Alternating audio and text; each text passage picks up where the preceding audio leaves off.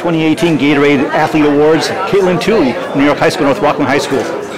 Both track and cross country, first time ever somebody's won both awards in this thing for a Gatorade Very Prestigious Award.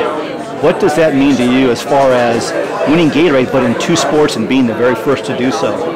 It's definitely awesome. I've worked so hard during the cross country season, and I never thought winning track would be possible, but to win it again, to represent both sports, is just amazing.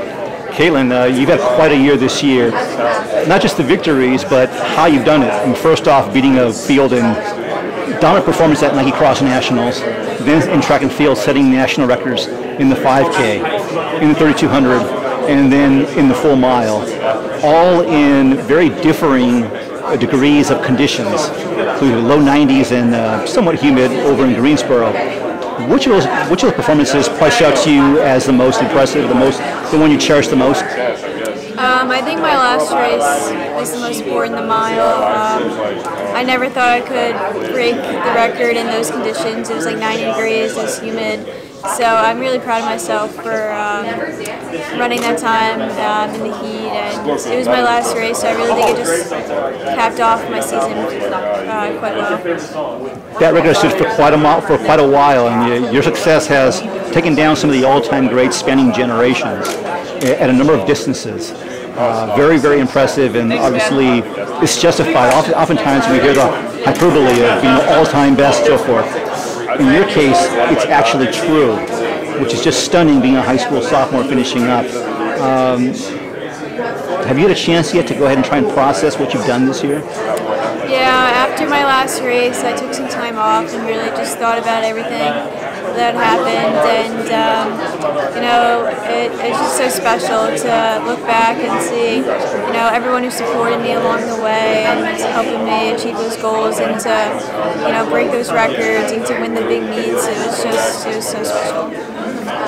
Nowadays, it's a different era in terms, especially with social media. There's just so much attention out there 24/7. There's going to be a lot more eyeballs on you going in the future. Have you had a chance to, either with your mentors or your family, to try and plan how to cope with that? Because there's going to be a lot more attention coming forward. Yeah, we definitely, turn down like some interviews and stuff. We try to keep it, low key.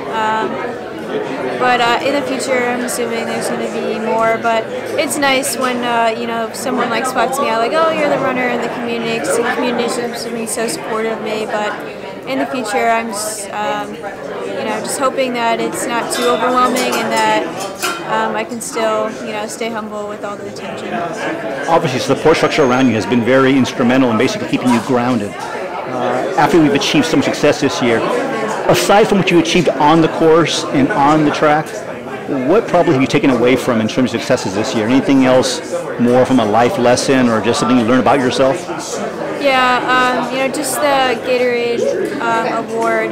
It's not only about your athletic performance, it's about your academic performance and your character. So just winning these two awards, recognizing not only what I've done in the track, but in the classroom and in the community, volunteering and stuff. It's just so awesome to be able to not only excel in the track, but in the classroom as well. Have you had a chance to start thinking about next year? A little. Next year I'm just hoping to do, the same thing I did this year, just keep improving, keep running fast, keep my grades up, volunteer, just be an overall good person. When it comes to your performances and just how you look when you perform, the superlatives are all over the place.